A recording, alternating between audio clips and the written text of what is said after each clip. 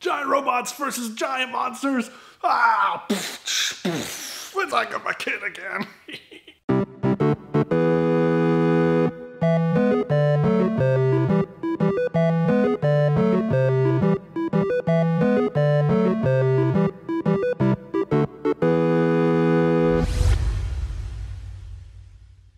Pacific Rim Uprising is directed by, and written by actually, Stephen S. DeKnight, I think is his name, from the Smallville years, my favorite show, from Daredevil Season 1, the best of the Netflix MCU shows.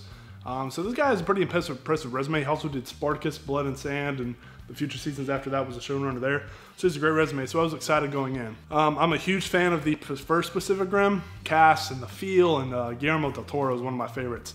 And I just was really excited at this going in, and I will say I wasn't disappointed, but I feel like it could have been more than what it was. The film stars John Boyega, who plays John Boyega. He's charismatic as ever, he's super likable, but in every movie I've seen him in, it seems like he plays the same character. The rest of the cast, I don't know why all these movies, these big budget films, always feel like they have to go with the young cast who's gonna replace the older, the next generation, because they just weren't that convincing. They were okay, they were better than I thought they were gonna be, but they were just annoying at times. This film did bring back some familiar faces, including Mako from the first Pacific Rim, but the whole time I was like, where is Raleigh?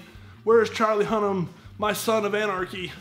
They don't even really explain his absence, but they do reference him, so I'm hoping maybe he'll come back in a future installment if this one makes enough money. And the film is largely entertaining for the most part. It's funny in parts, but it's also, a lot of the jokes fall flat because it feels forced. It almost feels like the development was rushed, or that there was more movie that they cut out, but it felt more like Transformers in the first Pacific Rim. And not bad Transformers, like early Transformers where it was a little bit better, just maybe not quite up to par. This film definitely has some interesting plot developments. There's a huge twist that I did actually not see coming somehow, even though it was super obvious when you really look at it. So that was awesome. It didn't go where I expected it to go. It definitely opens up possibilities for a supposed cinematic universe going forward. I'd love to see a crossover with Godzilla or something. I don't know how they do that. I have an idea, but that'd be a spoiler. So, yeah. Once the action gets going, the Jaeger fights are awesome. The kaiju look incredible. The CGI has come a long way, even in the 5 years that it's been since the first one.